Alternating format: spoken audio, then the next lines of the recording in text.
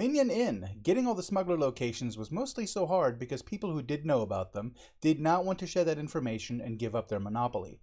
After my last video and all the other guides appearing out there, people in the know were finally opening up. Corrections started pouring in, and I used that information to bust my ass and confirm or refute all the smuggler reports I could find out there.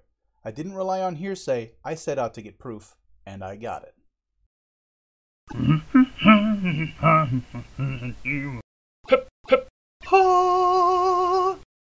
Wink. So what exactly is a smuggler and how do they work? Each channel has one active smuggler at all times.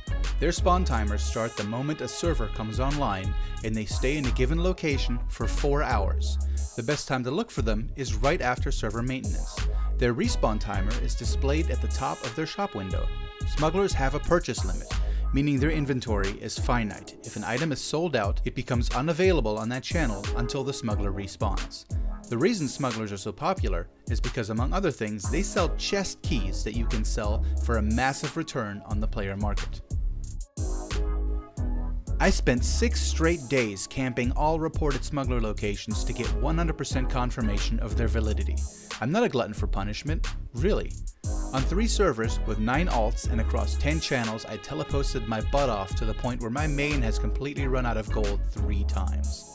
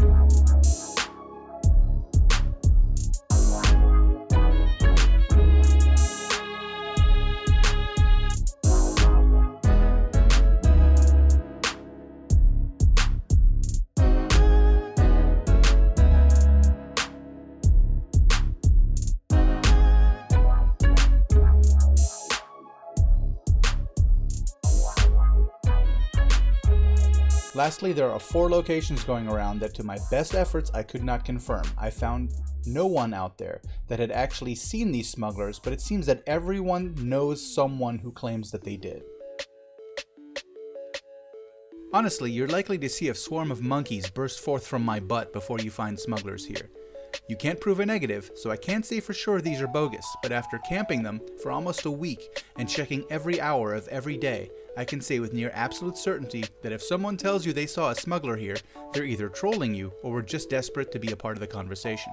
Until I see a screenshot confirming these locations, I call bullshit. That's all the locations I have. Maybe there are more, maybe there aren't. I can only confirm what I've seen with my own eyes. Extra thanks to all the people who have been sharing this information, and especially Elijah Salim for putting together an amazing map of smugglers, ancient chests, and taming locations to really get this ball rolling. Like and subscribe for more cool content, and leave a comment if these helped you, or if you have proof of anything I've missed. See you in game. Minion out.